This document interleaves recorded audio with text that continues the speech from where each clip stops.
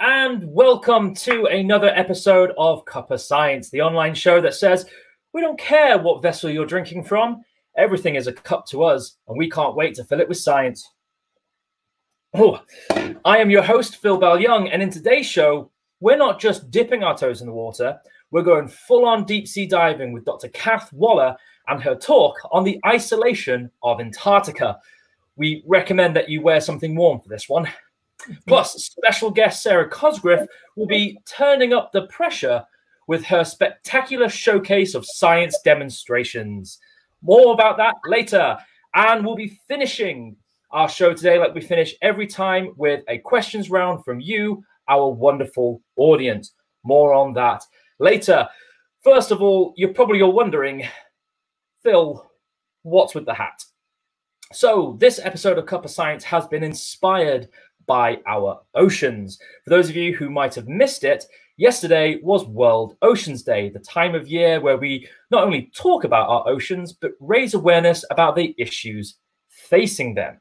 Which is why tonight, in addition to knowing where you're watching us from, what biscuits you've got, we also want to know, do you have any weird and wonderful ocean-based facts or jokes that you want to share with us? Because we want to hear them. Anything. It could be a joke you heard many, many years ago. It could be your favorite fact that you pull out in those situations where you want people to know that you know a lot about the ocean. Or it could be a recommendation. Where did you last go where you saw the ocean?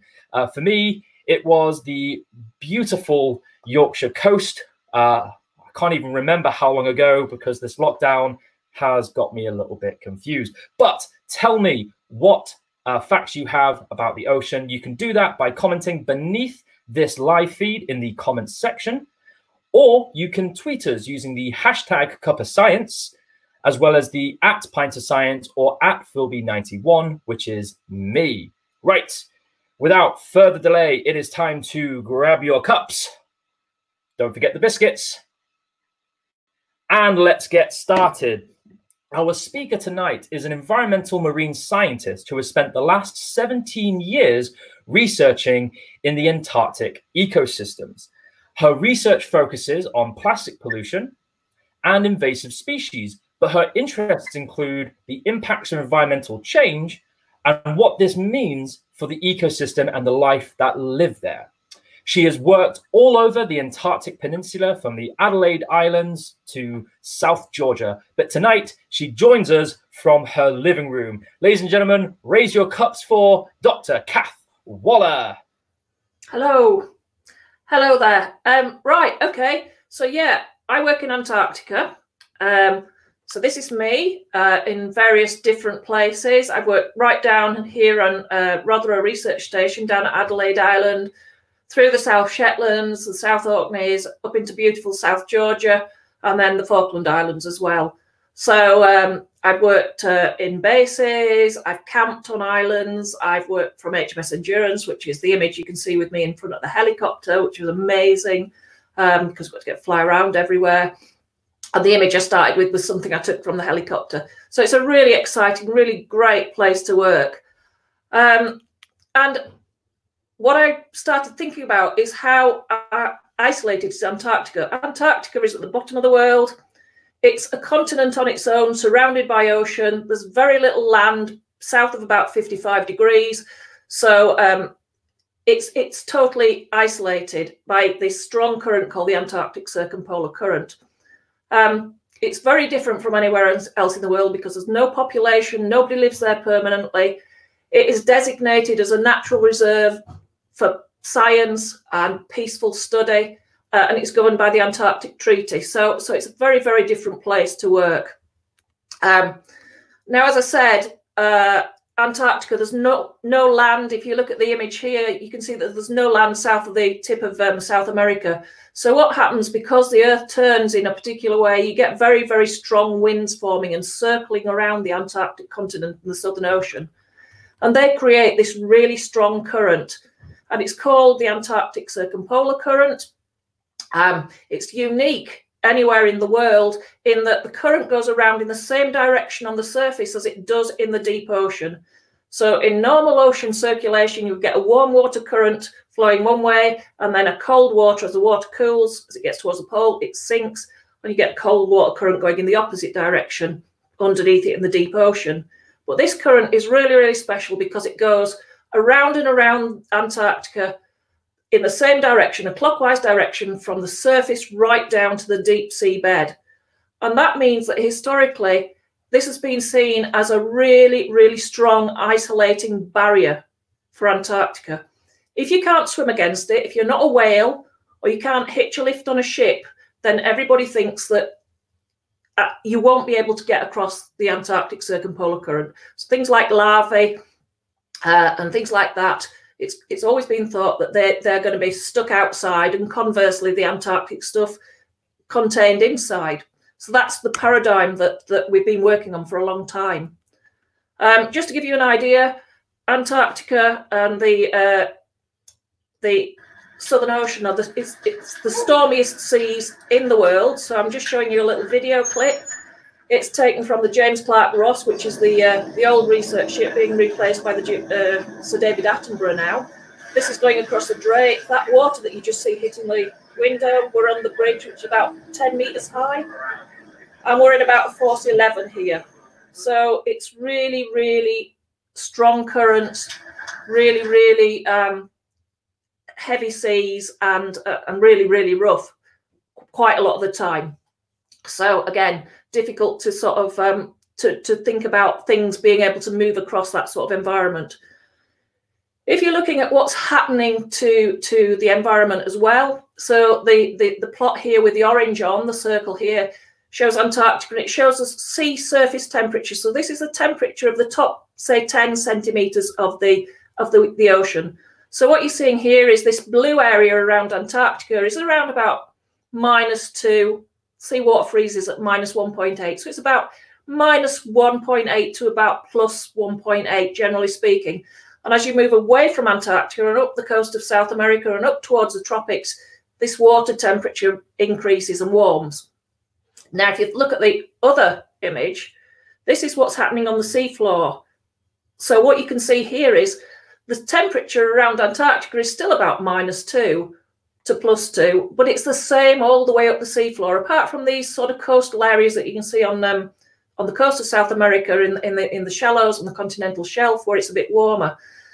So again, if you're looking at the animals that are living in Antarctica and having to deal with things in Antarctica, if you wanted to get across as a new species into Antarctica, if you live on the seafloor, there's nothing to stop you from crawling, if you can, along the seafloor into the Antarctic. You're certainly not going to be stopped by it being too cold for you because you're used to that temperature. But if you're something that lives in the surface and is used to temperatures of 10 or 11, then at the moment, it doesn't look like you're going to be able to get, even if you get there, it's going to be too cold for you to survive. So these are some of the sort of issues that these animals and these interactions of different communities of animals have to deal with. So I just thought I would also say that although we think Antarctica is isolated from the rest of the world, and it is to a greater or smaller degree, when you look at what's happening in terms of what's happening to the ice shelves and glaciers and things like that, Antarctica can have quite a profound effect on what's happening in the rest of the world. So if you look at the arrow here, all these little circles show different glaciers and how quickly they're melting. So the bigger the circle, the more ice is being lost. The smaller the circle, less ice. And if it's black, it's melting, it's surface melt. And if it's hatched, it's icebergs carving off. So you can see not only how much they're melting, but what they're doing in a bit more detail. So this one here, the Thwaites Glacier, I don't know if you can see my cursor, but it's sort of down under Amundsen Sea. This glacier here, this is really, really remote, but it's melting quite quickly. And we know that if the whole of the Thwaites Glacier melts, it will probably increase global sea levels by about 0.5 metre. So although Antarctica is quite isolated, it can have a real significant effect on what's happening in the rest of the world. So anyway, back to the animals. What do we know about what's there already? So what you can see on this image is these are loads and loads of pictures that we've taken on various research cruises of all sorts of different marine invertebrates. They're all found living on the bottom in Antarctic waters. So if you look at what's living, what's a marine animal in Antarctica, there's about 9,500, 10,000 species being described. That's by no way the number that's there. That's just the number that we know and we have described. There are only about 90 species that live in these surface waters that are, you know, things like penguins, whales, things like that. There are around 700 species that live in this pelagic environment, so this mid-water environment. That's things like krill, copepods, and planktony type things, fish, pelagic fish. But by far and away the most are these benthic species that live on the seafloor and the continental shelf and slope of Antarctica. So what's going to happen to them? Well, we know that in places in Antarctica, we're getting really big increases in air and sea temperature. So this is the Antarctic Peninsula on this blue plot here. This is the finger of land that sticks up towards South America. It's where I do most of my work.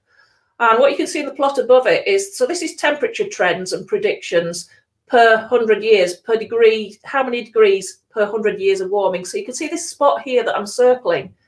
This is the Antarctic Peninsula, and it's predicted about 2.5 to 3 degrees warming in that 100-year period.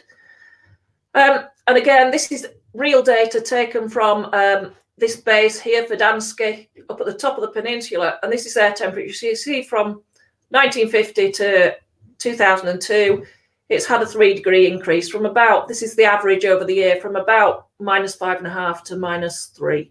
So we're seeing these shifts in temperature, and all of these are going to have consequences for what's there already and what might be able to get in and survive. So what can you do if you're a marine animal and you're living in an environment and it's warming? What can you do? Well, you can move from the area that's hot to deeper water. So you could move down the continental slope into deeper, cooler water, which is not really an option in Antarctica because, as I showed you earlier, the sea surface and the sea floor temperatures are very, very similar. The other option is you can move polewards. So if you're a creature that's somewhere on the coast of America and it's getting warmer, you can shift closer up to Alaska.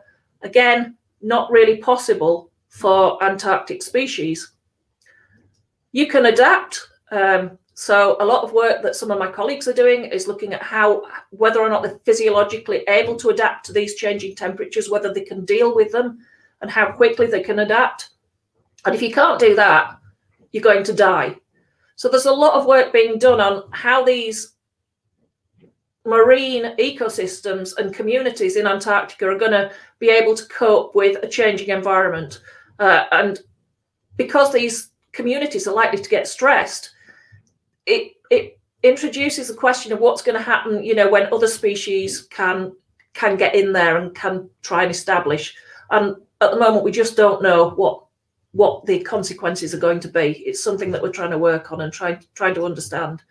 So just to give you an idea, it's a little bit out of date now, but these are data from sort of fairly current temperatures. So what you can see is that around Antarctica, you've mostly got dark blue or light blue. So you've mostly got temperatures around -2 to -1 to 0. If you look what's happening using the International Panel on Climate Change models and predict what might happen in another 70 years' time, you can see that this area around the west of the Antarctic Peninsula has warmed up into 1 to 2 degrees, as has this area around the South Orkneys and South Georgia. And this area around the west of the peninsula, there's much more of the paler blue, so it's warmed a little bit. So it looks like in the future we are going to have a warmer environment that things are going to have to either deal with, adapt, or potentially go extinct. So then the question is, can things get there? Bearing in mind that the Antarctic current is quite strong, can things actually get across it? So I've been convinced for a while that they can. So this is some work that was being done by a colleague of mine. I'm just going to set this going. So this is a model, and these particles here have been released from South Georgia, and they're sort of wandering around. So this is a model showing how they move around in the currents. So the blue and the purple and the yellow are all the currents and how strong they are. And this was done because my colleague had found a piece of kelp on the Antarctic Peninsula, and when she'd looked at the genetics, it had come from South Georgia. So she tried to model what happens if you release things from South Georgia. Can they get to the peninsula? How do they get there? And these orangey dots are the particles that are going to hit the Antarctic, and the blue ones are going to get spit out. Remember that this current is supposed to be really strong and nothing can get across unless it can swim across. So what you're seeing now is it's taking about 2 years. It's coming around to its second year here, and the peninsula is coming up, and these particles are going to make landfall on the peninsula. We've got one little guy down there that's snuck in on that side, but there you go. They've hit Antarctica. So we've got a piece of circumstantial evidence. We've got a piece of kelp that we knew was here, but it had come from round there. It couldn't go back against the current. So we've got that first piece of evidence to say these things are probably not as impermeable as maybe we thought in the past.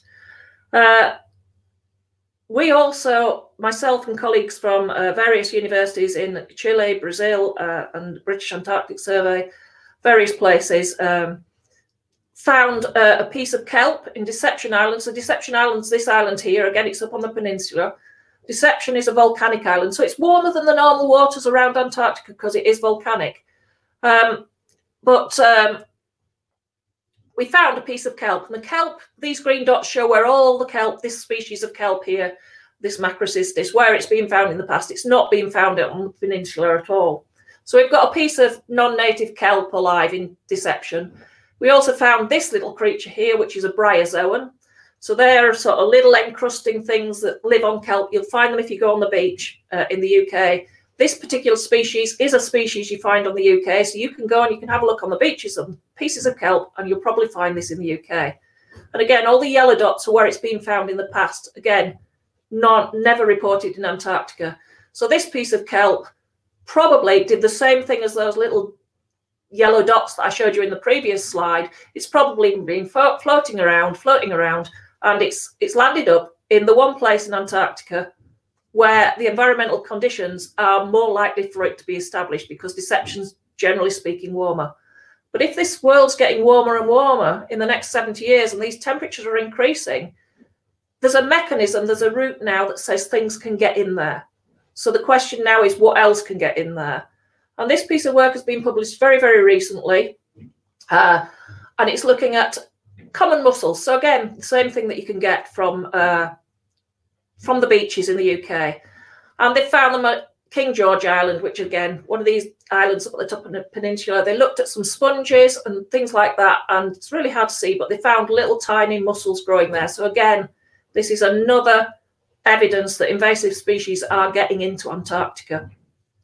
And I thought finally I'd just sort of think about other things that are potentially getting in there, and that's plastics. We know that plastics are getting to Antarctica. There's been work done by the British Antarctic Survey monitoring macroplastics, and they've found that from 1989 up until fairly recently, there's been loads of fur seals entangled, mainly with packaging band, fishing net, that sort of thing. And we know that from albatross that have died, and we've done autopsies on, you can get all sorts of stuff in the stomachs from them as well. That might be coming in from outside Antarctica, of course. And finally, before I just show you a little video, this is some work that I did with colleagues looking at where microplastics and macroplastics might be. So we collected all the data we could that we knew about from Antarctica. We looked at whether it was a macroplastic or a microplastic. We worked out how many people go down there each year. We worked out how many fishing vessels, how many cruise ships, how many scientific bases there are, and how much potential plastic that could produce.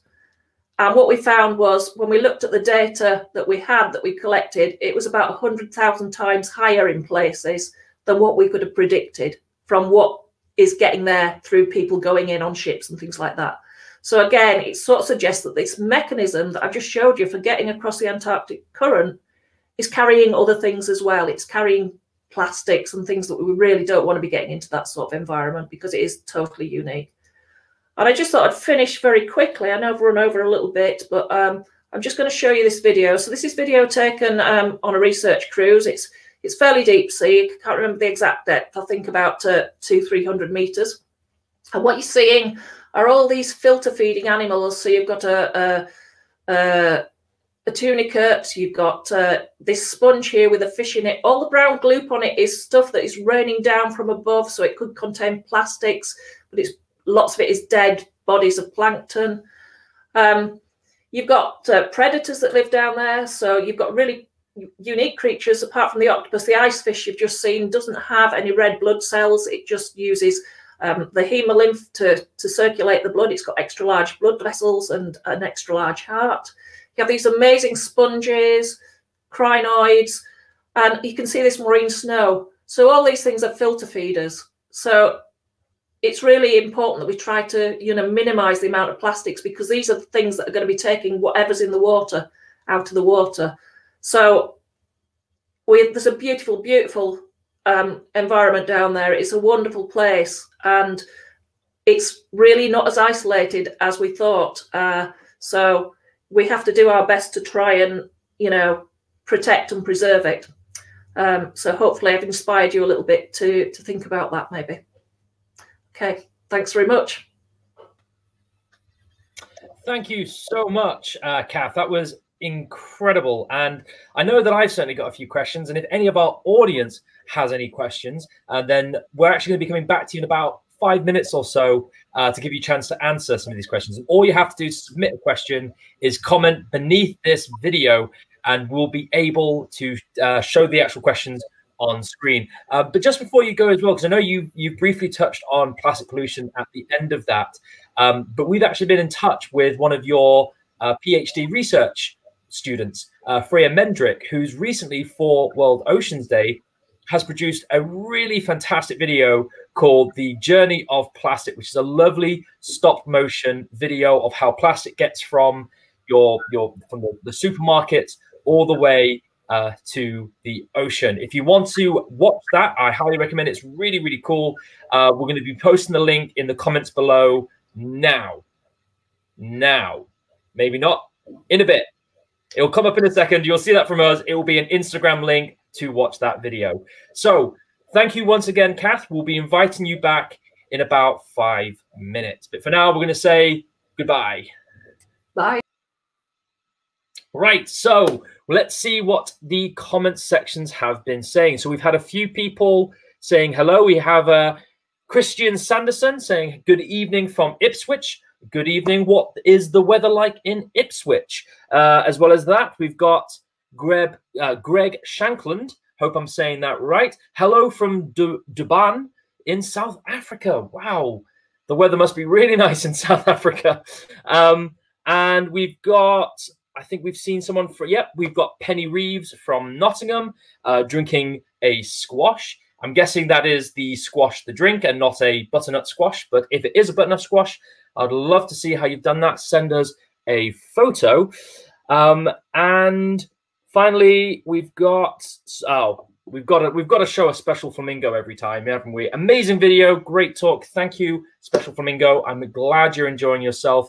And remember, if you have any questions, comment below. If you have any ocean facts or ocean jokes, please also comment as well. My favorite ocean joke is a bit of a cheesy one. What did the ocean say to the beach? Nothing, it just waved. And my favorite fact, less than 5% of the ocean has actually been explored.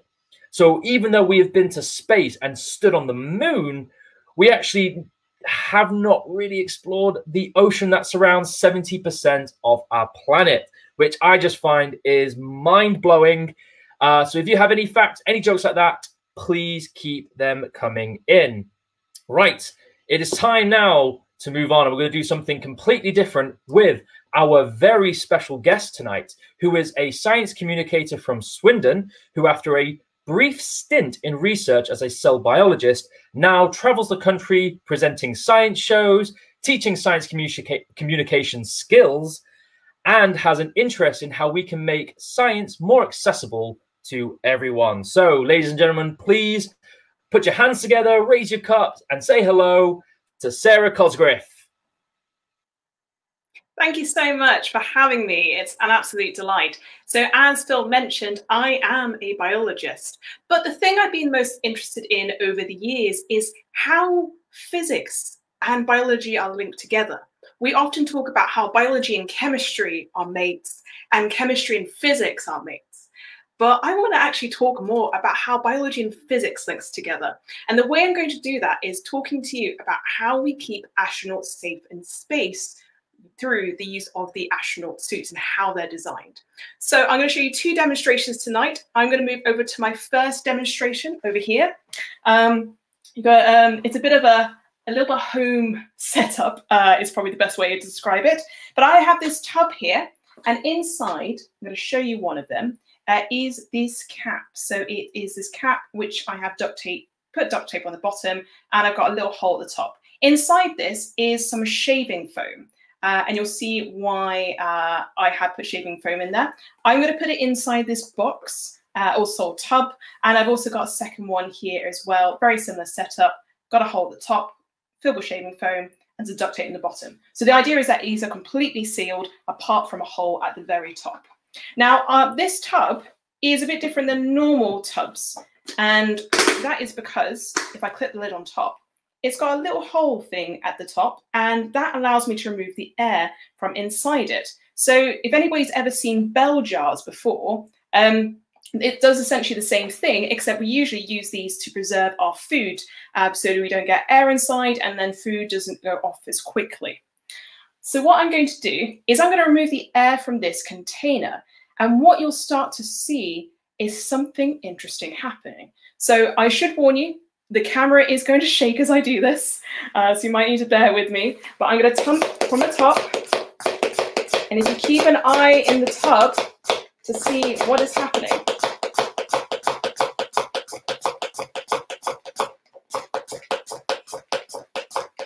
So you should hopefully see that the shaving foam has started coming out, and you should see it on the other one as well.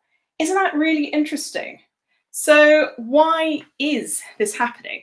So we have air being removed, and basically this is coming out of source because you haven't got that air pressure acting upon it, it's pushing out. And you see the same thing when it comes to us being in space. And this is going to get quite gruesome, by the way. So if you think about air pressure, we experience it here on Earth. We have air all around us, which is made up of multiple gases, such as oxygen, and it's acting upon our bodies right now. It's actually pushing on down on our bodies. We don't really notice it because our body pushes back. It's with the same amount of force, so we don't notice it. However, what happens when you go to somewhere like space, which has no air? You're pushing your body fluids inside. That's what's causing the pressure to push out. And when it has nothing to push against anymore, then the fluids, your body fluids, come out. And I did say it was going to be really gruesome, but that's what happens. So what happens, so in the films, they tend to say, oh, your head blows up. And that's what happens if you go into space without the protection of an astronaut suit. And that's not true. What happens is that your insides come outside through places through your ear holes. And the other thing that happens is that your blood boils, because in space, you don't have as much air, or you don't have any air, which means you have a lower air pressure. You don't have that high air pressure. What we really mean by high air pressure, by the way, is just that there's lots of air particles, and low is basically less air particles. So when you have no air, you're having that low pressure, then what happens is that the temperature, so the boiling temperature, will be lowered as well. So your blood also boils. It's pretty horrific. So just to bear in mind, if you ever go to space and you're wearing a suit, don't take your helmet off. It's generally a good idea. To move on to my second demo very quickly, I want to talk about a really interesting bit of design when it comes to the suits, but something we need to be aware of. So I talked about why we need to try to replicate why air pressure is really important when keeping astronauts safe. You want to try and replicate that environment so that you don't get the messy stuff that I just showed you. So There's a little bit of a problem with this, though, when you pressurize astronaut suits. And that's that problem is that the walls, so thinking about the clothing itself, will become quite rigid. So I'll demonstrate this using a balloon. So I've blown up this balloon. So imagine this as a pressurized suit, let's say the arm of an astronaut. And the thing is that once you pressurize it, it becomes quite hard to bend, because with all that pressure, the walls themselves become quite rigid. So I can do it a little bit, but it's not as easy, and I can only really bend it once. I can't really bend it a second time at the same time. So what you need to do is introduce breaking points. And so I've got this demonstrated with a balloon here with loads of elastic bands. So this is something you can do at home if you ever wanted to. And I can actually bend it all the way around like this. Actually bend it, even kind of do this. And it's much easier for me to bend this arm now that I've introduced these breaking points. So that is something you just have to bear in mind with astronaut suits, and they introduce all these breaking points in. You might have noticed the rings around the elbows as well.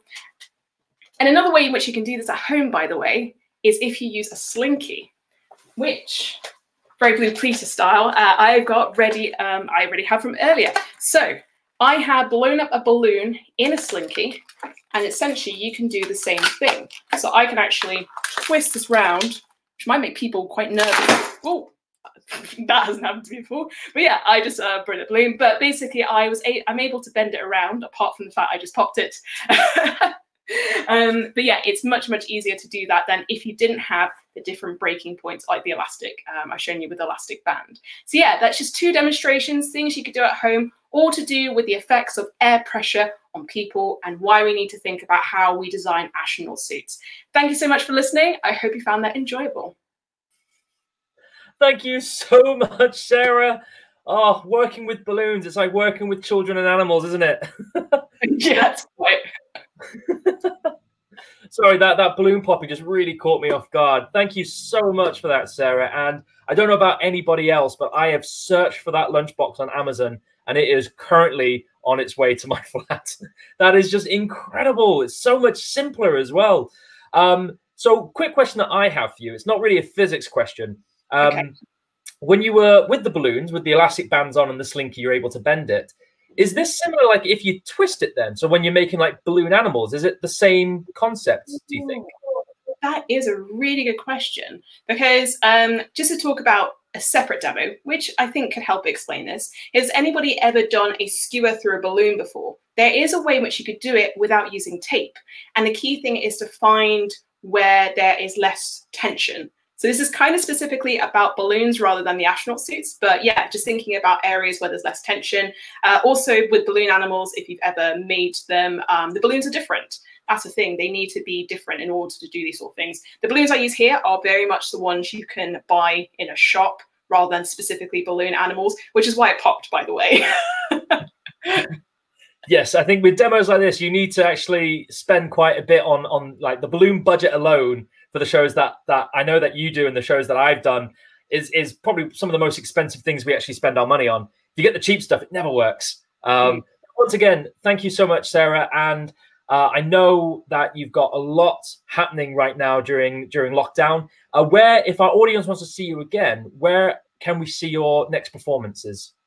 I would love for people to see me again. So there are three things. There's Malvern Science in the Park. That's coming up at the end of this month. That is a local science festival in the Malvern area. I usually go to it in person, but they're doing everything online for free. There is also Cocoa Mad, which is based in Cotteridge in Birmingham. Also another local festival, but it's not specifically around science. There's lots of different stuff there. There is a science area that's been going on there for the last few years, thanks to a guy called Chris Hamlet. And finally, the Global Science Show. I didn't participate last month, but I usually participate. We tend to do videos, tweets, but basically it's somebody sharing something on Twitter every 10 minutes. And I think last time they did it for 12 hours, and they started off all the way from Australia and all the way to the US, I think. So it's all the way around the world. It also asks for participants. They are particularly looking for young participants for this round. So if that's something you want to participate in, please look at it. But otherwise, also watch it as well. There's so much talent there. Fantastic. So we're going to put all those links in a tweet. We're going to put that out from the Pint of Science account as well as our own accounts. Sarah, once again, thank you so much. And just before we leave, if people want to get in touch with you, we've actually got your Twitter handle. Can we bring that up?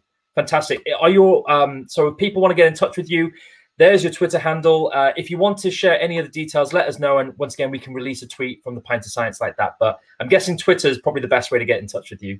Yeah, probably. Yeah. Fantastic. Well, once again, Sarah, thank you so much. Ladies and gentlemen, once again, put your hands together, raise your cups, and say bye to Sarah Cosgriff.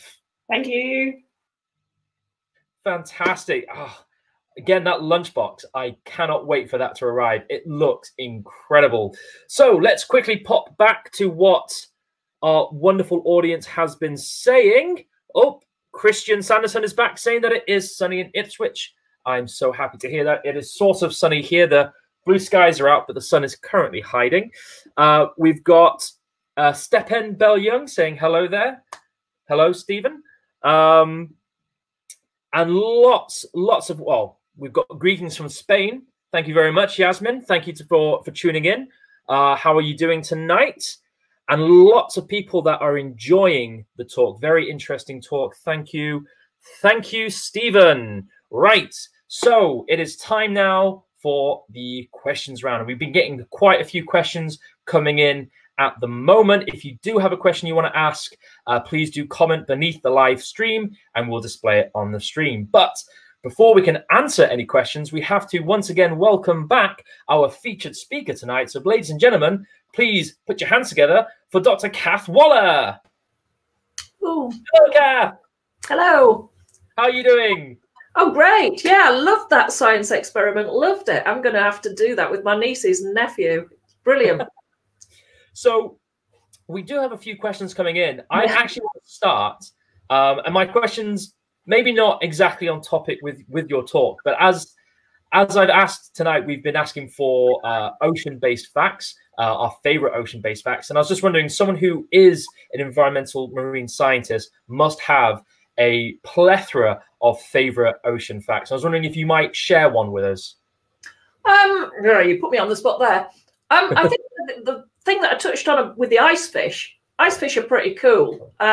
So they're quite big. They live on the bottom, but they don't have any red blood cells inside them. So, you know, they don't have the normal mechanism for carrying oxygen around the body. And people have thought that this is an adaptation that's been advantageous for them, you know, to help them survive in this cold environment because so much oxygen dissolved in the water.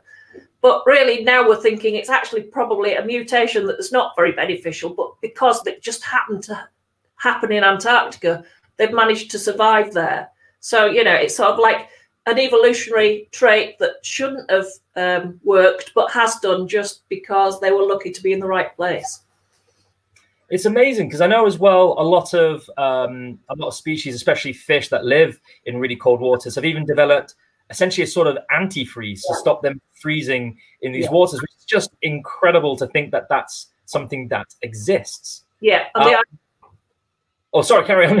The ice fish do have the antifreeze protein as well. And the other cool thing about antifreeze proteins is that if you look at Arctic fish and Antarctic fish, they'll both have antifreeze proteins, but they will have been, they've evolved twice. They're not the same proteins, but they do the same job.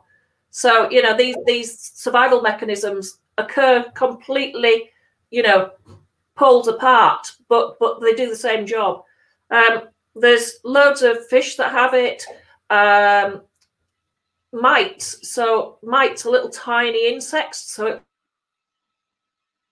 I think we might. Animal is a mite.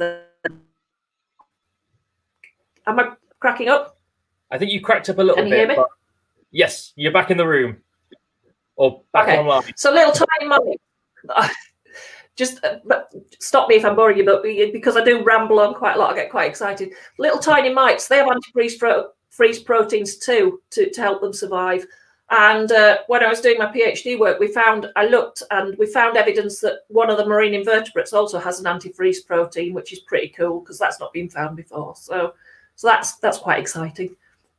Well, this is actually this topic links very nicely to the first question that we've been asked from Praveen Paul, which was, have scientists observed physiological adaptations to temperature in any species? Which I'm guessing that antifreeze proteins would fit in that, right? Yeah. I mean, antifreeze proteins are a classic one.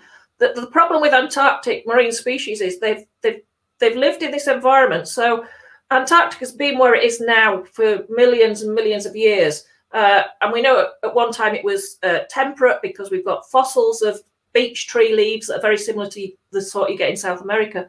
But it's been sort of thermally isolated. It's had the ice cap sitting on it for around about 35 million years. People still debate, the minutiae of it.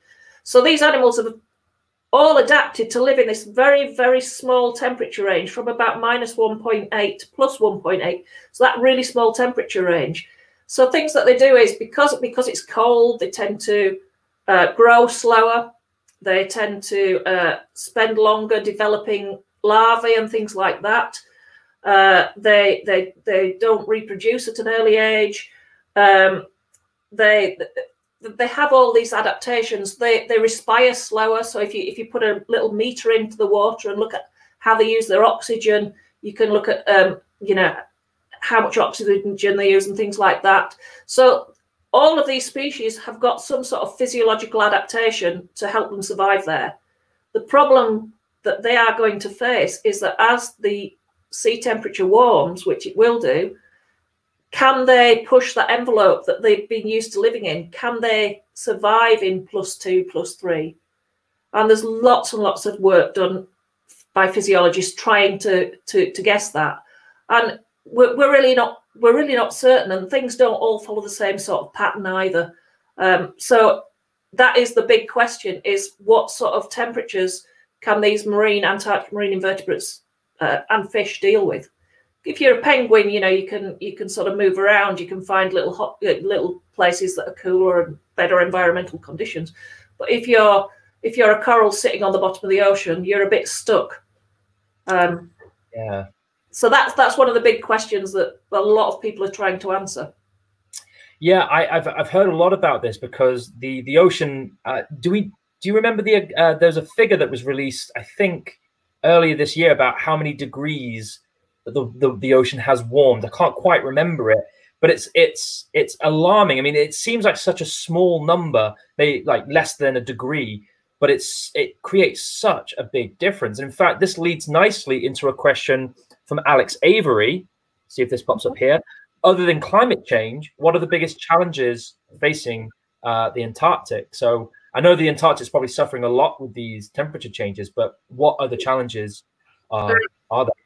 That's a really good question, Alex. I mean, I think one of the problems that we've got is this chance of invasive species coming in. So that can be because the conditions are getting warmer and they're coming in on kelp. But one of the big things that's happening in Antarctica is more people are going there.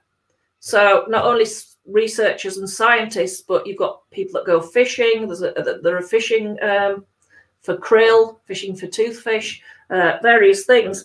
Plus, there's a massive increase in tourism. So from the 1950s, or perhaps, I don't know, 600 people, I can't remember the number. But I think last year there was something like 50,000 people or 40,000 people going down as tourists. So this isolation that Antarctica's had is being threatened. And I think that, that's going to be one of the big challenges for Antarctica. Managing fisheries, it's a massive ocean. So that, how do you police unlicensed fisheries, things like that. Pollution. People go there, there's more ships going there. We've already had one ship that hit a rock and, sank, fortunately, with no loss of life. But, there's that potential. The more people that go there, the more likely this sort of thing is to happen. So I think there's a lot of anthropogenic threats out there that will be exacerbated by climate change, potentially, but are not directly related to climate change, more related to us. Yes, I can't remember who it was that said this to me recently, but when they were doing some research, I think it was on South Georgia, that they were shocked about how much tourism actually comes there to an area which, yes, it's incredible, but it's not the easiest place to get to. So just the number of tourism that arrives, it to me is mind blowing. I can't I can't quite figure out, well, not figure out, but comprehend that many people just saying, you know what would be a great summer holiday? Let's catch a cruise to the Antarctic. It's just so amazing. So we have here a question about your talk from Penny Reeve, who actually missed a bit. So she says, I realized the cores from Antarctica were found to have plastic in 2009. Do we know the percentage change of plastic found in core then to more recent cores? Right. Okay. So this is, I think she's referring to, I think, Penny, are you referring to the study that's come out fairly recently? So there was a study that's been published in the Marine Pollution Bulletin only in the last month or so, I think. I hope I'm referring to what you're thinking about. And this was where somebody had taken some ice cores in 2009 and they'd been put in a freezer. They'd been collected for not to look at microplastics. They'd been collected for something else. And somebody decided to have a look for microplastics. So that they only just looked for them like recently. So that is the first report of microplastics in Antarctic ice cores. I think it was done by some Australian researchers, and it was about 2 kilometers from the coast. So it was inland a little bit. And they found quite a lot of different sorts of plastics. I can't remember, 12 particles per litre of water, which is quite high, but there's been nothing else done. So I can't say, is there more now, because we haven't looked yet. So everybody now that paper's been published are going to be going, oh, let's go get some ice cores and let's look and see whether or not, it's increased or decreased. You've got to add a caveat to that as well, that you don't know where they've been stored or how they've been collected. So there may be contamination in there. So, the levels that you're getting might be that bad. They might not be. But it's super interesting that it's there. And yeah, I would imagine that once COVID-19 is finished and we're allowed to go and do our research again, there's going to be lots of people wanting to look at ice cores to see whether or not we can find out whether it's getting worse. Fantastic. We've got, we should have time for 2 more questions. There might have to be, yes. Okay. So we've got one here from Jessica L. Great talk. It's always nice to hear. When do you think the Antarctic will completely melt / disappear if we don't make a change or do anything about climate change? That is a really, really good question. I wish I knew the answer to that, Jessica.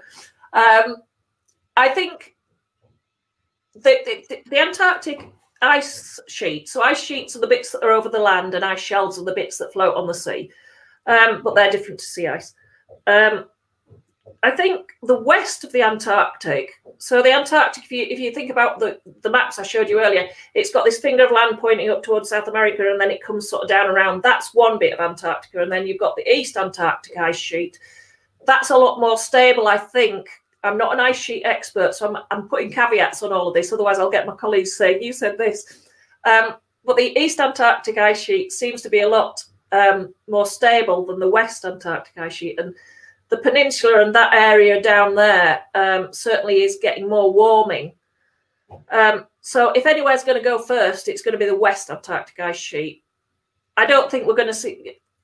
I don't know is a short answer, but I don't think it's going to be. I don't think we're going to have a day after tomorrow sort of scenario or anything like that.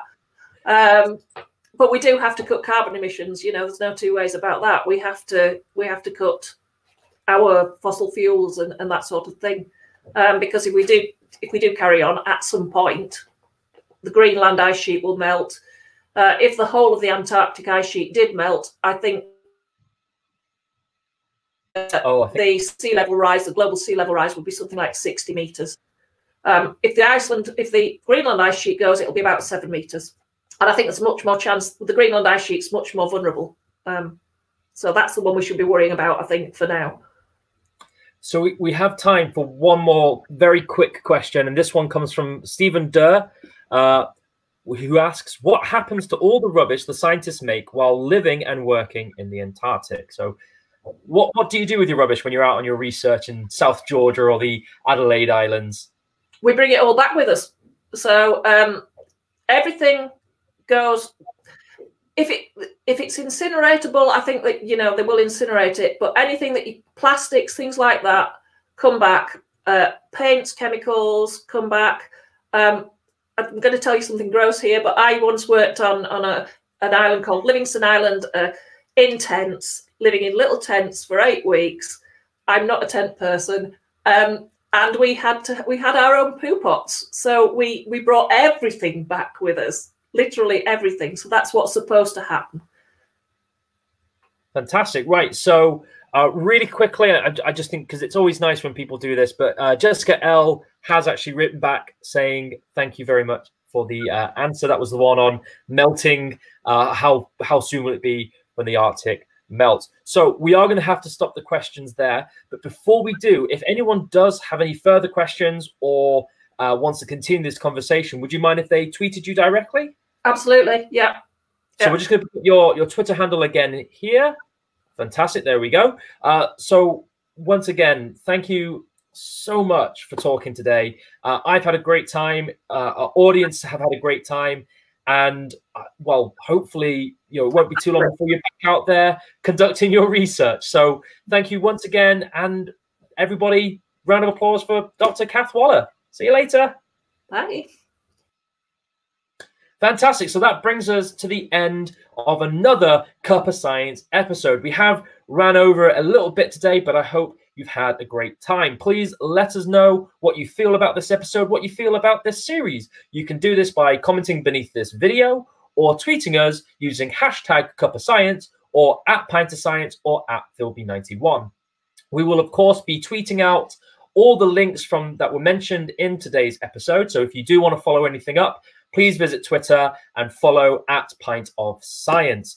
So before we go, just a quick shout out for next week, because we have another episode planned.